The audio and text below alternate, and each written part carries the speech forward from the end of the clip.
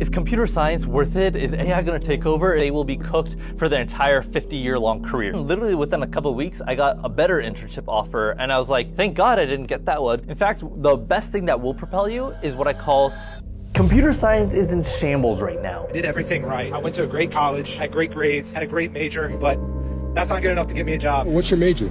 Comp sci. Oh, here you go. It's the hardest major with the highest dropout rate. No one can find a job, and AI is slowly taking over. And so in this video, I'm going to give you the exact blueprint that you need to navigate this situation. Precisely, I'm going to be talking about things that you need to stop doing because they're wasting your time and actually hurting your career. And without further ado, let's get started right away. The topic that I want to talk to you guys about is preparations for a degree in tech. Because it's not as straightforward as you go through high school, you focus on your grades, you focus on your extracurriculars, you write a good essay, boom, you get into college. It's not as straightforward as that when you're trying to go from college to the industry. It's very, very different. And there are certain things that are more valuable when it comes to what you get out of your college and some things that aren't. And so today I'm going to talk about two things that really don't matter as much as people kind of glorify them to, and then two things that you probably should pay attention to more that actually do matter a lot. So the first thing that doesn't really matter as much as people hype it up to is GPA and classes. GPA is what I call an academic metric. It's very important in high school you have a good GPA so that you're able to get into college. In college, if you have a high GPA, sure, it'll help you get into potentially further grad schools. It'll help you get research opportunities, teaching assistant opportunities, everything within the academic realm. But no employer, no recruiter is going to be like, oh shoot, you have a really high GPA. Let me now put you in charge of this $1 million product. Join our team as a full stack engineer. No one thinks like that because it's an academic metric, not a career metric. And that's to say, not that you go to college and just start partying around, don't worry about your grades, but it's to say that focus on your education, but not to the degree such that it trumps the other things that do matter. Because your education and the ability to pass your classes, get A's, get B's, all that stuff is limited in terms of the reward for it. If you get a 4.0 GPA in high school, you might be eligible for top tier colleges. But you get a 4.0 GPA in college, that does not make you eligible for top tier tech industry firms or companies that you might be interested in. It's a very different metric. Once again, it's academic versus career.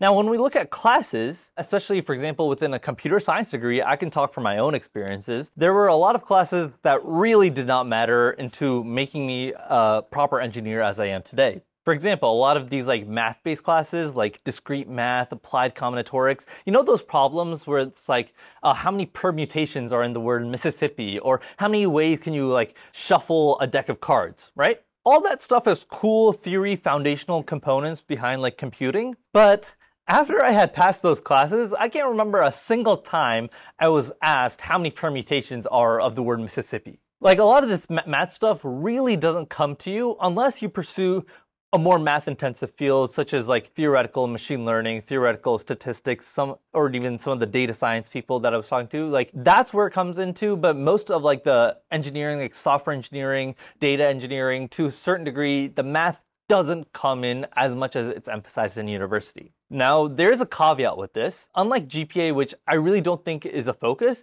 there are some classes that I think are very, very valuable. Data structures, algorithms, object-oriented programming are excellent sources to build your foundational components to just understanding the world of computing. There are also some other ones like Intro to Software Engineering. It'll teach you how the real world is. I've also taken some pretty cool classes in college. I took Game AI, in which I developed these enemy bots for this video game in which we would literally, our optimization would be destroy the main character as much as we can, which is really cool and unique and something I couldn't really get outside of college. Additionally, I took this class called Ubiquitous Computing, which was developed by the guy named Thad Stortner. He actually developed Google Glasses.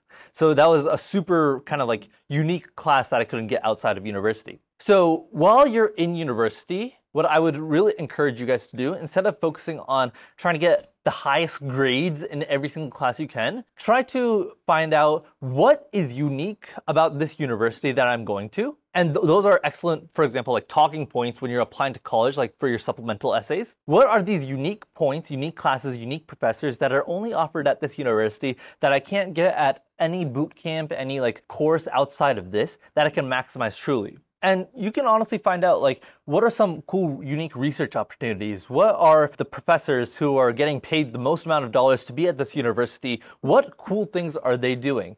Look at PhD labs and try to join them as soon as possible. Because regardless of if you're a freshman, sometimes even when you're a senior in high school, you could be eligible for some George Mason research lab opportunities. Get those experiences early on, so then when you actually do become a college student, when you actually do enter university for the first time, you could be like, hey, I already have some background research opportunities, not opportunities, experience. I can translate this into helping your lab out here.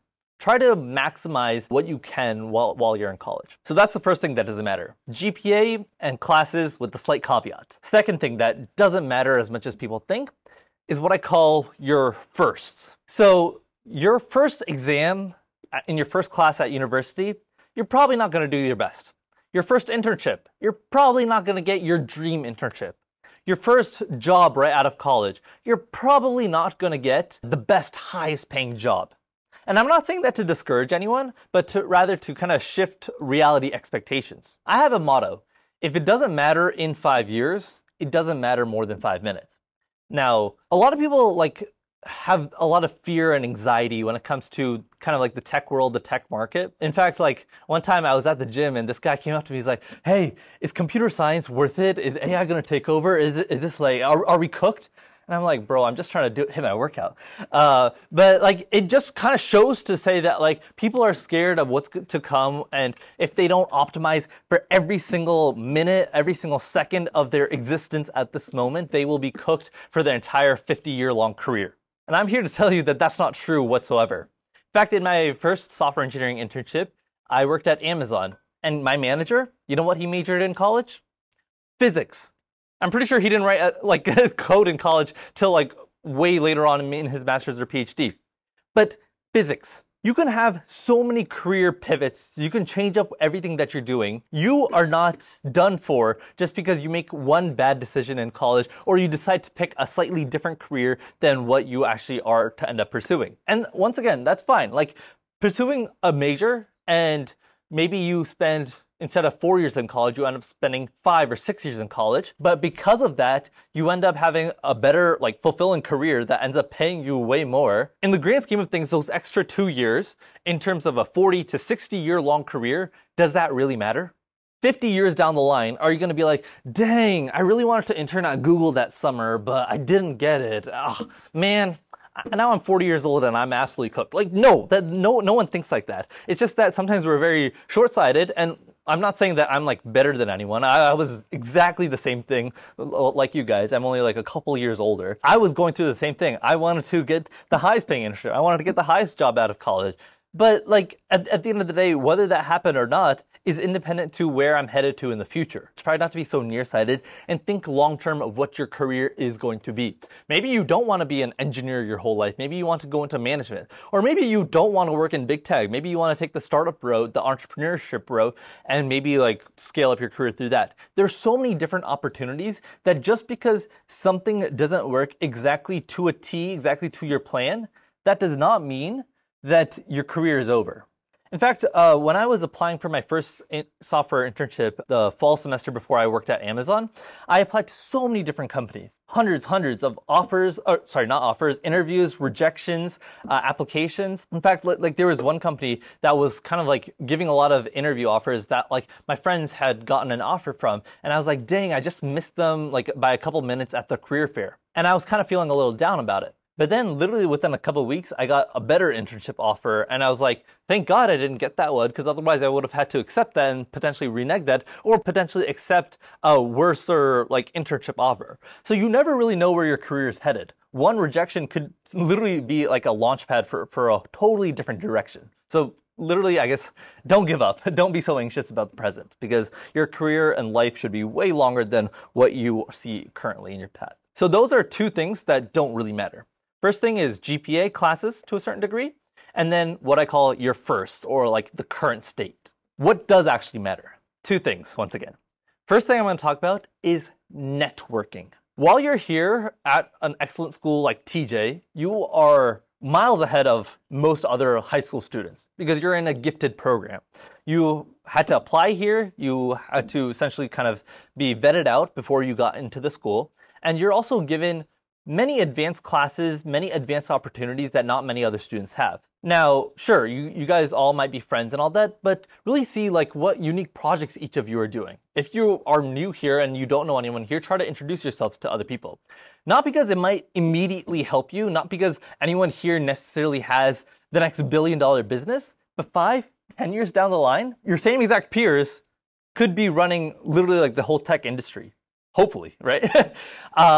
And while you're in university, hopefully you guys are trying to go for the best universities that you can afford. There, you're going to be surrounded by extremely qualified individuals. They came from all the different TJs. You're here in a TJ of Virginia, but all the gifted and talented programs all across America are going to be meeting up at one college.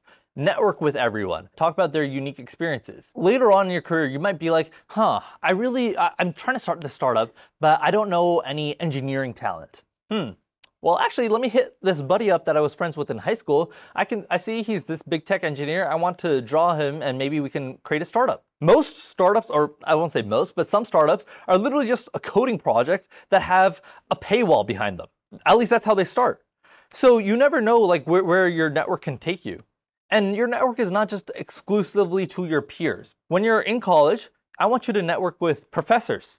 Your professors are the ones who might be writing your recommendation for grad school, for research programs. Your professors are the ones who maybe are winning like excellent awards, maybe that you want to work with. Like for example, the class I took that was designed by the person who made the Google glasses, right? Like being able to network and be in that presence just naturally excels your own knowledge and maybe sometimes it doesn't even have to excel your knowledge. It can motivate you in a certain direction. It can give you a certain idea that you maybe don't know ahead of time. Also, like your peers are going to be working at all the best tech companies. Right now, I very gratefully through my time at Georgia Tech, I've networked a lot. And now anytime I need a referral for any tech company, which could be at any of like the top Facebook, Amazon, Google, or literally any of the big tech companies, I have someone I can reach out to because they're just some friends that I had in college. So your network, you really don't know what it can lead to. You know, when they say like your network is your net worth, like that can't really be more true. It's just excellent what you can do with the people around you. Additionally, when you do enter university for the first time, try not to stick to just your peers who are other freshmen.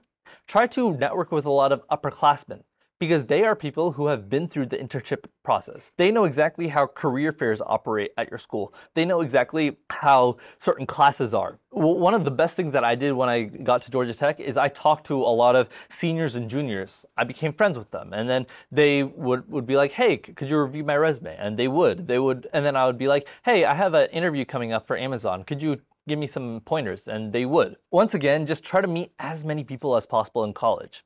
I don't really have many regrets from my time in college, but the one thing, if I could go back, I would just focus a whole lot more on just meeting and talking to more and more people because you really don't know where it's going to lead you. Second thing that matters a lot, internships/projects. I think this is a given because I think a lot of you here at TJ are trying to get internships even now when you're in high school. And some of you are able to, some people are not. The tech market isn't the best in what it is now. There are certain like economic conditions that aren't necessarily favorable, but that doesn't mean that you can't do anything. In the summertime, in your winter break time, there's always something that you can do. And if you don't have any internship experience and you're trying to get some internship experience, the best thing that you could do right now is just focus on your coding projects. And specifically working with things like AI, machine learning, just to enhance it. But you don't necessarily need to work with particular frameworks. That's not really what's going to propel you. In fact, the best thing that will propel you is what I call impact-driven projects. When you do a coding project with like AI, ML, or even without,